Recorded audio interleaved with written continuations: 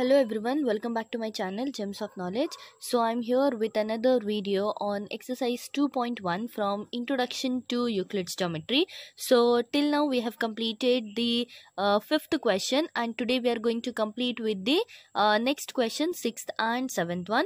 So before starting my video, make sure to subscribe to my channel and also click on the bell button to get the notification as soon as I post my new videos. Okay, so here you can see the sixth question in figure 2.10. So this is your figure 2.10. If your AC is equals to BD, then prove that AB is equals to CD. Then you have to prove that your AB is equals to CD. If your AC is equals to BD, okay, if this your AC is equals to this BD, then you have to prove that AB is equals to CD. Except this part, you have to prove this part is equals to this part.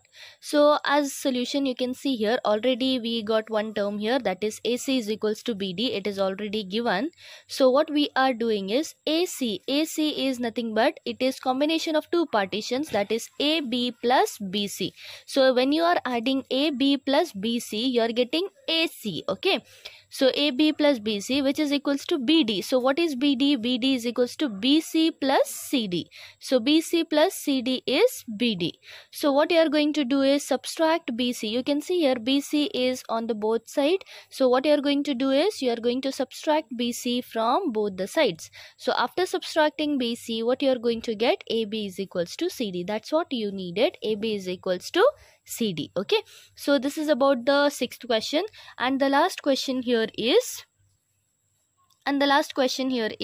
why is axiom phi in the list of Euclid's axiom? Okay, why this axiom phi is in the list of Euclid's axiom considered a universal truth? Why it is considered as an universal truth?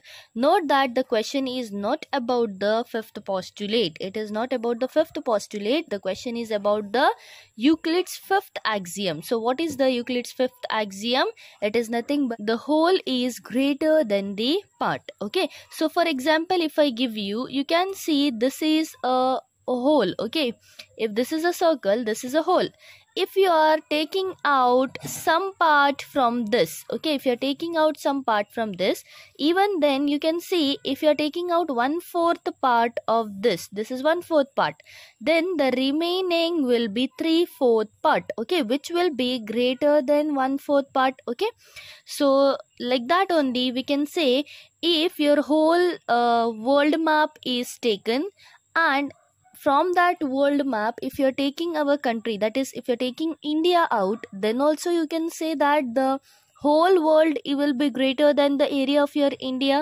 Like that only it will be true in all the conditions. So you can say that as axiom phi is true in all the conditions, hence it is considered as a universal truth. So for this reason we are considering it to be a universal truth. Okay, so that's all here. So I hope it is cleared here. Okay, so please do not forget to subscribe to my channel. I have seen 90% of my viewers are not my subscribers. Okay, so please do not forget to subscribe to my channel. So I'll be back with that video. So till then, stay tuned and stay connected. Thank you.